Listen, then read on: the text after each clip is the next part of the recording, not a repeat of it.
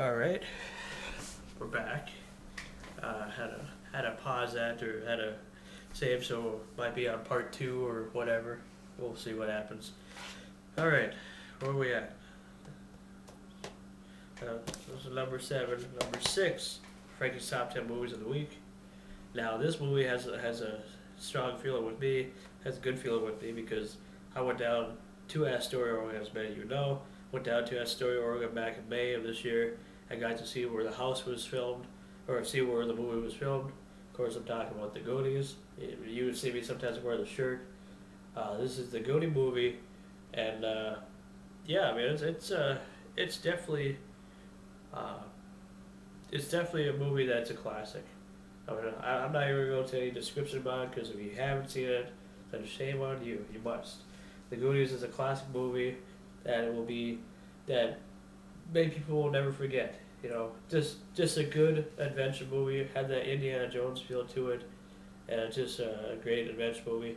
Why I wanted to go to Astoria, Oregon in the first place was because I've always thought about Astoria, Oregon because it's such a nice little area, and when I got to go there, I mean, it was just, I mean, it's hard to believe it's been so long since I've been there already. How many months have passed, but that trip will definitely live in my mind for the rest of my life, and if I could do it again, I definitely would. So, anyway, check out the Goonies, and that's number 6 right here. All right, number 5. We're getting down here. Number 5, Igby Goes Down. Have you ever seen this movie before? It's from MGM Pictures and United Artists. It's with Kieran Culkin from the Cider House Rules and Home Alone 1 and 2. He played Fuller. He's Macaulay Culkin's older or younger brother. And the weird thing about it is he and I have something in common. We're both born on September 30th, but he's just a year older than I am. He was born in September 30th of 1982.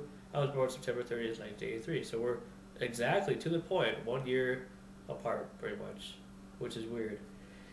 Anyway, so like I'm 25, so he's 26 now. Anyway, it's a very good movie with a great soundtrack, and I definitely recommend people check this out if you haven't seen it. This is the only version that's ever came out on DVD. It's more like an independent picture. It's like what he did, Dangerous Lives of the Altar Boys, or of Altar Boys, one of the first movies that I saw of him being in, back in 2002, that got me inspired. Then I heard this movie that he was in, and it's just a good movie. So if you ever go on YouTube or whatever, type in the Igby Goes Down. They got the trailer. They also have stuff from the soundtrack. So very good. So that's number 5. We're getting down to wire here. Number 4, Detroit Rock City, movie about Kiss, and it's another buddy movie of people these kids guys that want to go down to or win tickets off the radio station, win tickets to go see, or no, they have tickets. They got these tickets, so they want to go see Kiss in Detroit.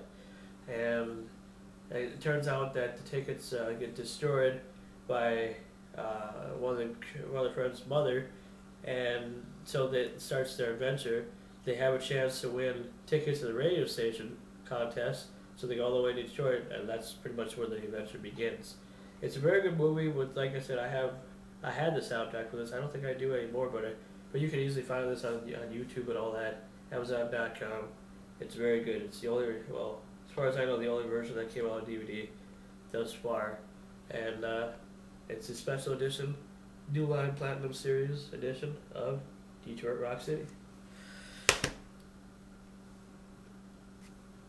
All right, number 3.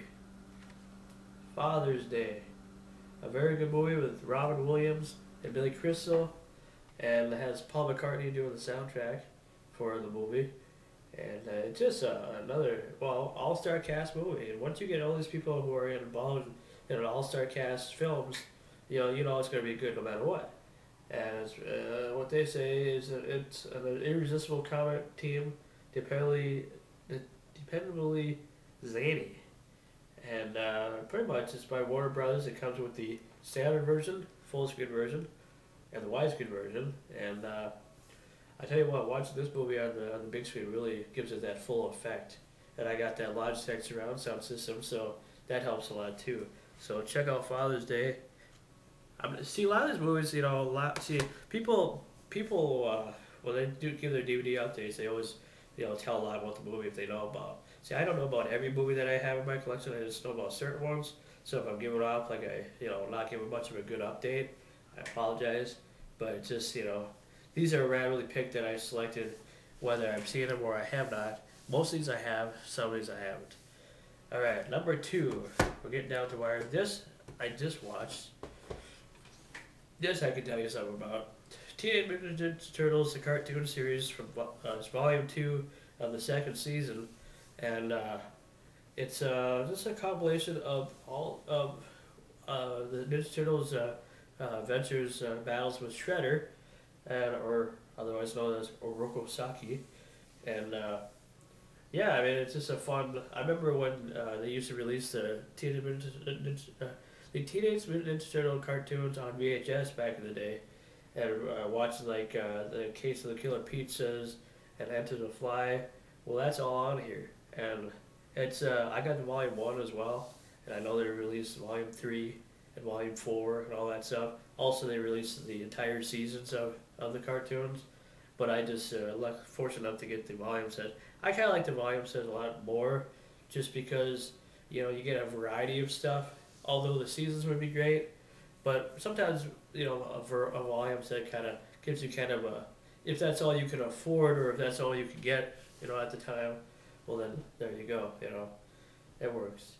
So this is number 2, I believe. Let's see, we got 10, 9, 8, 7, 6, 5, 4, 3, 2. All right, so this is Teenage Mutant Ninja Turtles Volume 2 of the original cartoon. That new cartoon that they came out with, back in 2003, that's horrible. I mean, it's okay for today's generation, but if you're any type of Ninja Turtle fan, you go to the original series, just like the original movie, not the one that just came out not too long ago on CGI, but the original movie, which I also have. And finally, for to end this week's top 10 movies of the week, Franky's top 10 DVDs of the week. This is something I got for my birthday that I finally get a chance to show. I've shown it to a few people that have done YouTube updates as well. This is the Police Academy, the complete collection. Now, I've watched all these once before. I'm up to number 5 right now. I gotta watch part 5, 6, and 7. But these are great, funny movies. Everybody should watch this. It doesn't just make fun of cops or whatever. It kind of does, but it doesn't. The Police Academy franchise will always be successful no matter what, even if they never make any more Police Academy movies.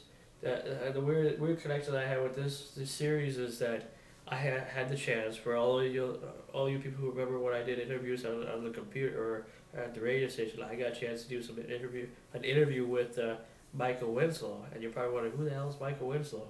Well, if you remember, he's a guy, and he's a black guy that did all the funny sound effects and noises for the Police Academy movies. So he and I got to have a sit down, over the phone and do an interview back in last year, and that's something I'll never forget. So that's why I was happy to finally get a chance to own the Police Academy, the complete collection, and that is number 1 in this week's edition of Franky's top 10 movies of the week. Like I said, eventually it will get better, and maybe I'll get a chance to move stuff more to the couch, and kind of, relax more and, show the movies. But anyway, that's what I have for this week. I hope you enjoy it, and please keep subscribing. Let's see if we can get my subscriber base up to at least 100 people from now until the next video that I post, which won't be for a while. So let's see how many subscribers we can get. Pass the word along. Like I said, I'm just taking a break from doing around the town stuff, although we're still working on some of the videos and whatnot for it. But anyway, we'll see you a little later, and rock on.